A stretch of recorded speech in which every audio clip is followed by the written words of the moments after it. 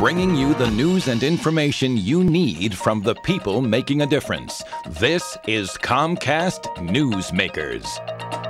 Getting to the hospital means one thing, of course, and that means to get well. How important is that? Especially when you know you can get an infection at the hospital. That's not what we want. Hello, everyone. I'm Joe Basikia. This is Comcast Newsmakers. He is Dr. Herb Conaway of New Jersey's 7th Legislative District. He chairs the Assembly's Health Committee. We're going to talk about combating hospital infections. Good to see you. Glad to be here. It's been there since the beginning of time, staph infections. Well, we didn't have hospitals since the beginning of time. But the reality is infection is a tough opponent, isn't it? It can be a tough opponent, and we in the healthcare system, physicians battle these bacterial infections all the time. As we develop antibiotics, the bacteria respond in an evolutionary way to combat the antibiotics that we put on them.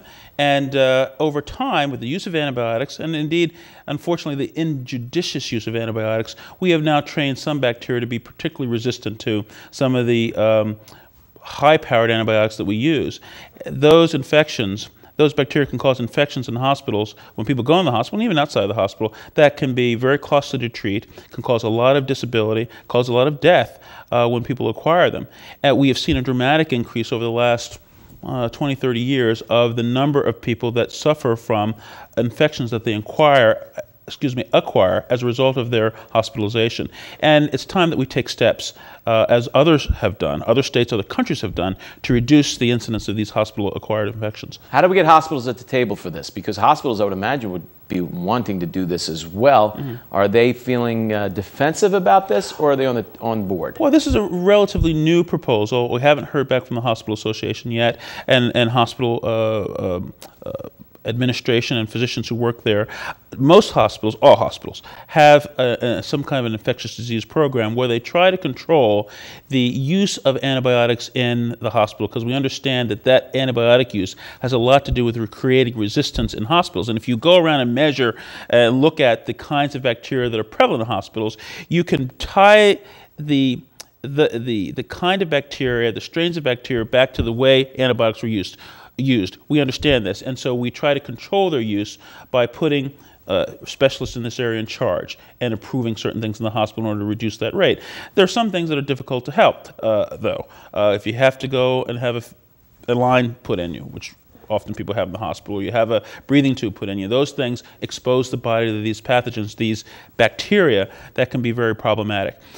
What needs to happen is that hospitals need to redouble their efforts to increase hand washing among people who handle, that's physicians, those are nurses, those are other people that handle and are involved with patients.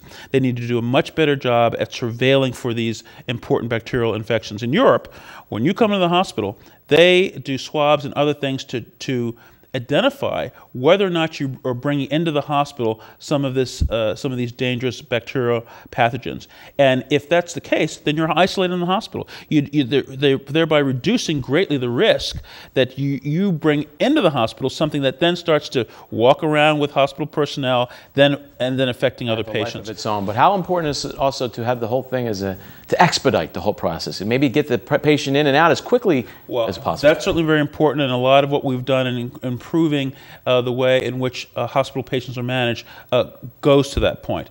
Improving the access and the use of antibiotics, making sure that they use things that the least effective medicine. You try to save your big guns for the really tough infections. You want to use the sort of routine things that work. You don't want to try the newest and best. You need to save that in case, because remember, the bacteria out there, in an evolutionary way, they respond to what they're exposed to. They develop defenses to these antibiotics.